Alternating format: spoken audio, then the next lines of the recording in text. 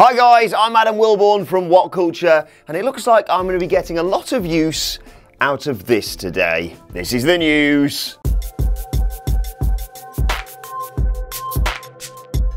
So, Randy Orton has allegedly joked with WWE staffers during SmackDown Live's Dark main event on Tuesday regarding some of the sexual harassment claims that have been made against him. This is according to reports at Wrestling Inc. The website claims that following Tuesday's WWE TV tapings in Greenville, South Carolina, there was a match which saw Luke Gallows, Carl Anderson, and WWE champion AJ Styles, hey look, the club, we're not here to talk about that, facing Orton, Samoa Joe, and United States champion Shinsuke Nakamura.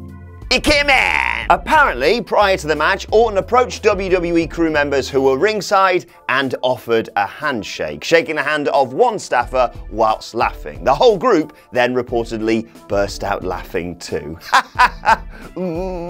This would seem to be in relation to recent sexual harassment allegations against the 38-year-old. As Andy Murray reported on Monday, Reddit user Carter Voorhees31 revived the story from a 2012 edition of Court Bauer's MLW podcast, where the former WWE writer claimed, and I'm just going to read this verbatim just in case, for every new writer that would show up, he would come into the room, put his hands down his pants, pull out his dick, touch himself, and then say, "I'm Randy Orton, shake my hand." Oh, you don't want to shake my hand? You're big leaguing me? That's f***ed up, man. Should I tell Vince and Steph you won't shake Randy Orton's hand?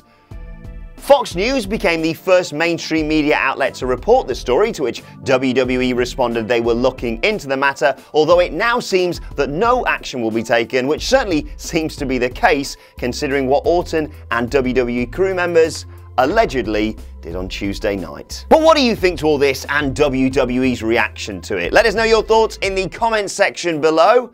That should be fun.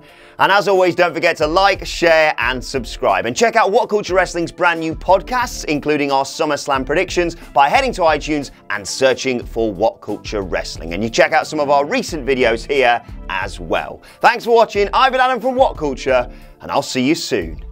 Bloody hell, this got some work today, didn't it?